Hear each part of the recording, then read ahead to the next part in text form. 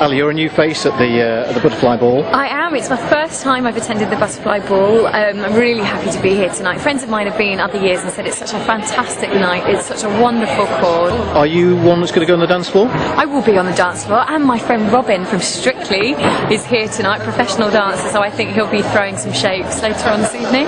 Are you going to be throwing some shapes that might cause a bit of a stir?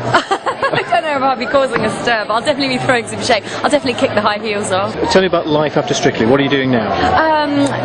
Well, I finished Strictly, I did it actually the year before last. I've been doing a lot of theatre since then. I was in Burn the Floor in the West End with Robin, actually, who's a professional dancer. And I've been touring with an Agatha Christie play, Verdict, and I'm looking to tour with the next, I think I'm going to tour with the next play, which is Murder on the Nile, so I'm really excited about that.